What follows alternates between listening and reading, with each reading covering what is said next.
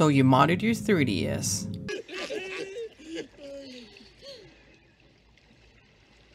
Now what? Well, today I'm going to show you some apps for a modded 3DS system that I have found to be interesting and that I've used.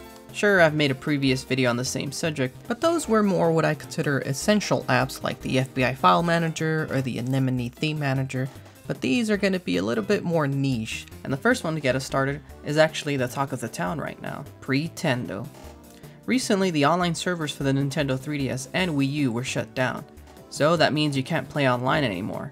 Or can you? Pretendo lets you do just that, play online on a few games. It also allows you to add friends and other online features besides playing games online. It's an open source Nintendo Network replacement, as quoted from their website. The website shows the progress they've made and the games that are currently supported.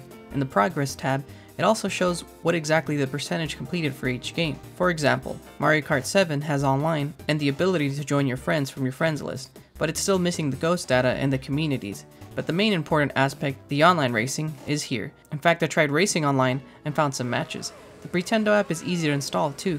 Just download some files and drop them into the root of USD card on your modded 3DS. Open the app up and switch your online to Pretendo servers and voila. I'll have a video in the description of the one I used to install Pretendo. Now, I'm not affiliated with these channels and I don't endorse them or anything, but I'll have links of all the apps in the description below. Next up is a random app I saw that basically just flashes the notification light different colors, because you can if you want to. Break MCU. Here in this app, well, it just opens and closes, and now my notification light flashes different colors. For what, you may ask?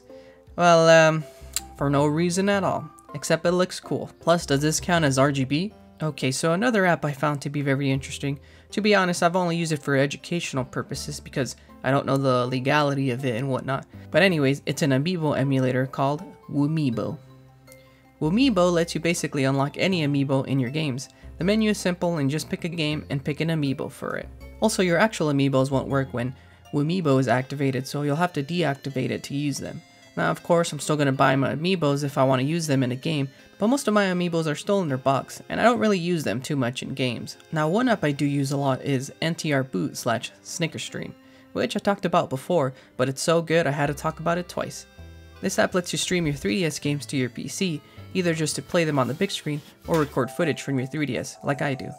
Yes, it's not perfect, and some games do have a noticeable lag on it, but it sure beats installing a capture card on your 3DS. You just need to install an application on your PC called SnickerStream, along with NTR Boot on your 3DS. Also, if you want to record audio, you're going to need an aux-to-aux from your 3DS to your PC. The 3D effect on the 3DS would have been perfect to play Virtual Boy games on it, but they were never released on the system. Until now. There's an app called Red Viper that lets you do just that. It's a Virtual Boy emulator, and even lets you play with the 3D effect to get the Virtual Boy feeling. There's even options to change the colors from that all red to basically any color you want. This is a great way to play Virtual Boy games, and some of them are really fun, especially since the actual Virtual Boy consoles are expensive, sometimes faulty, and not the most comfortable to play with. Virtual Boy Wario Land is a really good game, and you can go into the backgrounds and levels, and it feels right at home on the 3DS. If you've never played the Virtual Boy, this is a great way to try it out. Okay, the last app I want to talk about is called 3DCdient? Okay, however you pronounce it. I found this app through a friend who let me know about it, and this app just gives you information on your 3DS. Their kernel, the system version, your device ID. You can also see your battery percentage, and as well as your Wi-Fi info, which you'll need for that NTR Boot streaming app. And it even gives you info on what kind of screen you have, if you have an IPS or a TN screen, if you weren't 100% sure by just using your eyes. Yep, there's literally hundreds of applications for a modded 3DS, some more useful than others, but all have a function. And there'll always be new ones in the future, so maybe there'll be an app for whatever you need.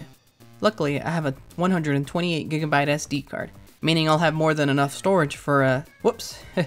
Dropped the SD card. Where did it go? Wait, what was that? No, I broke it. Not the SD card.